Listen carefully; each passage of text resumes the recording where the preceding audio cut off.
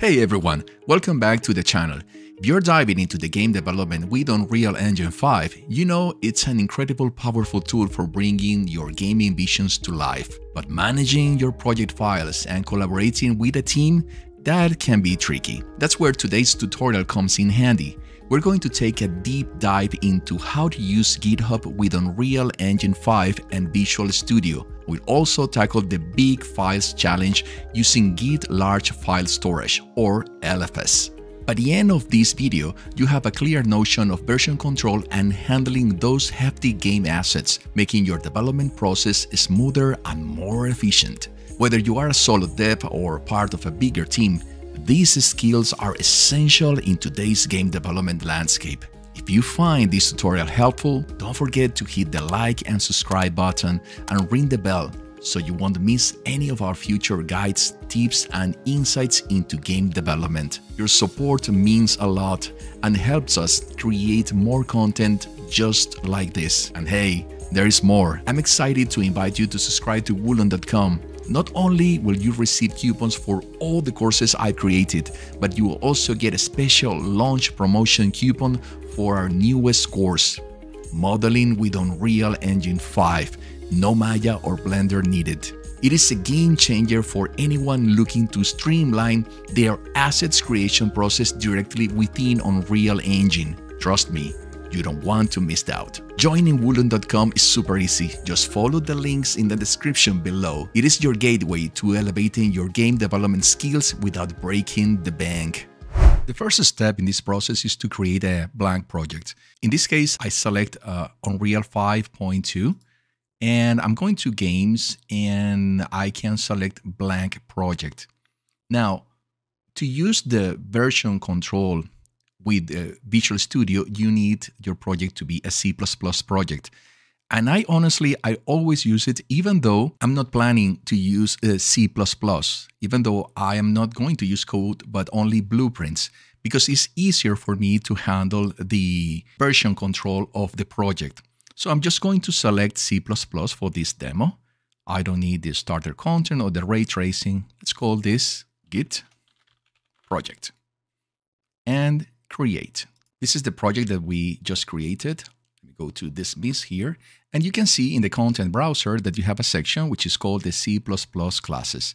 Even though, as I mentioned a moment ago, even though you're not going to use C++ or code in your project, it is important that you have this. The other thing important to have at this moment is your Git. To find the Git, you can go to github.com. And here you can see different spaces that I have, different repositories. Of course, you have to log in, you have to sign up into your GitHub. This is not a thing that I wish to cover today. You should know how to do that maybe in another tutorial. And what I'm going to do, first of all, is to create a repository. So let's say that I want to create my own repository and let's call it Git project. In fact, let me call it exactly the same way as the Unreal project. In the description, this is a demo of Git for Unreal 5. And you can select, of course, if it's going to be a public or a private. I can select at this moment a public, but the rest of the parameters, I'm going to leave them just as they are. I don't want to add another README and the gitignore. You will see what I'm going to do with the gitignore. So create repository. And now we have our repository. Here, I'm going to select the HTTPS because this is the repository I'm going to connect with my project. Let's copy the address, go to the project. Let me open it here big. And now on the bottom, you have a section that is called Revision Control. Click over this one and select Connect to Revision Control. In the provider, you will find different options. At this moment, we're going to select the Git beta version. And here you're going to have some extra information. The first thing is you have to be sure that this is aiming this is addressing the right direction where the Git executable that you downloaded and installed in your computer is. So confirm that you have it. That's the first part. Then for the rest of the elements, you can leave them as they are. Now, the URL of the remote server, this is where we're going to copy the URL that we have here. That's why I copy here, and then I move here and paste it.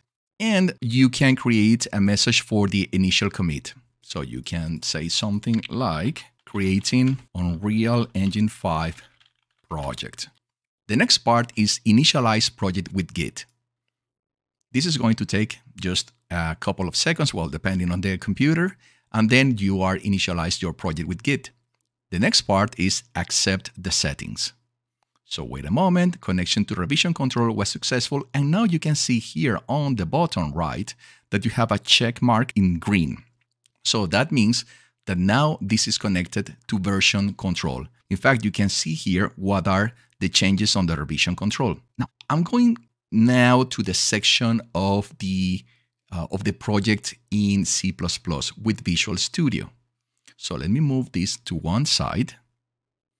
And you have two options. Usually when you create the project, it already opens the Visual Studio if you have it already installed, of course. I'm not covering the installation of Visual Studio at this moment. I'm assuming that you already have the Visual Studio installed and ready to work with Unreal. Now, let's say that I want to explore the changes of the version control. So here in your project, you have a section called Git Changes. You can go and you can explore it here, and you have the stages, and you have as well the changes. And you can amend the previous update that you added to your game, to your project. Let's say that I want to amend this. I want to add these small changes here. And I'm going to call this Generating Unreal Engine 5 Project. I will select Amend and then Commit. Now I don't have any other changes. And if you want to see or you want to inspect all the commits, here are all the commits related to your project. Now, beyond that, the usual question will be, if I am using other elements that are not in code, let's say that I added something else for this project, am I going to consider it as well the changes that I'm doing it here on the version control? And the answer is yes. But before going into that, let's cover other sections that are important when you are working with the version control in Unreal. Now let's go and inspect the project in the folder, in the original folder. So let's go to the project in Unreal, and you can literally go here and select Show in Explorer. Here it is. And in the Explorer, you will see that you have a folder which is called the Git, the .git folder. And this is going to represent that this is under version control. Another important element of this folder is that you have this file called gitignore. Let's double click to open it. This is a default file that is created with Unreal under revision control, where they presented a group of files that has these names, these particular names that should be ignored under revision control, under Git in this case. So anything that could be, for example, a file .sln Xcode project. This is particular for iOS, and all the things that are here, they will be ignored. And the reason why these are ignored is because you can regenerate these files at the moment that you create or recreate your project, your Unreal project. Let's close it here. In the case of Unreal, we need to use Git large file storage. And the reason is because we create files and folders that are really big. And for that, we are going to use another type of file that we have to specify here, which is called Git attributes. To create the Git attributes, we go here on this folder, right-click, select Open Git Bash here. And now we are going to create a new file that will be under version control. To do it, we write touch git attributes and enter. Now that you create the file, you can see it here, git attributes. And if you open it, you will see that it's at this moment totally empty. Now, to know the extensions or the files that you should consider for LFS in Git, there are many options on the internet, but I will recommend you to look for this one. So let me go GitHub, and it's mosg or mosg3. And this guy, I'm going to present this link on this tutorial. This guy has a section that is called Unreal Engine 5 gitignore. So click over it. And here you have a file called git attributes. Clicks over it. And now you're going to copy all this information. So you can click here to copy. Go back to the git attributes. Paste it. And now you can see all the files that are usually very heavy files that you don't want to keep under the control, under the version control, but you could have it in a repository that any person can check or can download this content, but you don't want to have this under version control. In version control is where version control is about the files or things that are going to change constantly in your game. And this is a very important differentiation that you must have into consideration when working with version control under Unreal. Let's go to File, Save. And now I can close this. And now we have under version control the gitignore that we mentioned a moment ago, and also the git attributes to control the LFS. Look at this, the type of the files, which is the LFS for your particular project. As we added the git attributes using version control, now you can see it here in the Visual Studio. And this is why I love to work with Visual Studio and controlling everything on this platform. So let's say that I'm going to add git attributes, or we can amend, which is taking the last version, the last commit, and just put it over this one. Let's say that I want to add another change. So for this message, I will write something like git attributes was added. And now commit all. Now you can see the two versions of your project. The first one, which is generating UI5 project, creating UI5 project, and git attributes was added.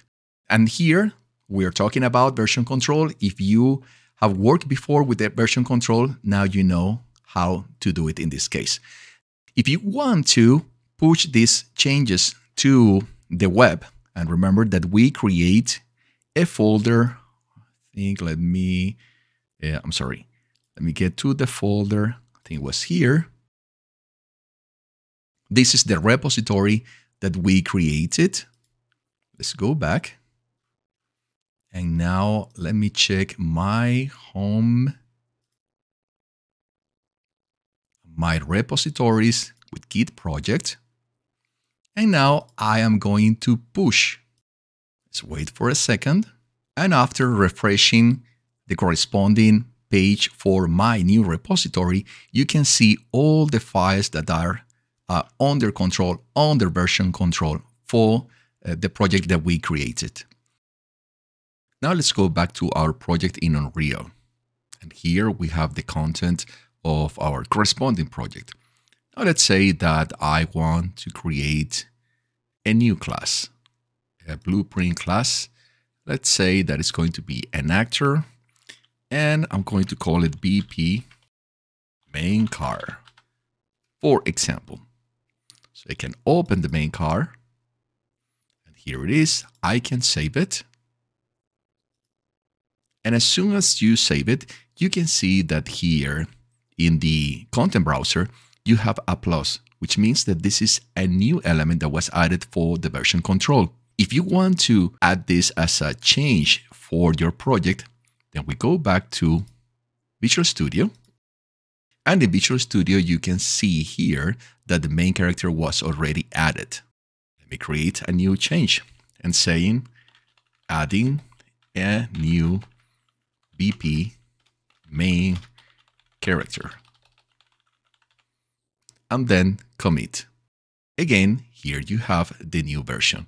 So this is pretty much how you're going to use version control with Unreal Engine 5 and through the Visual Studio. I honestly recommend you to use Visual Studio for this.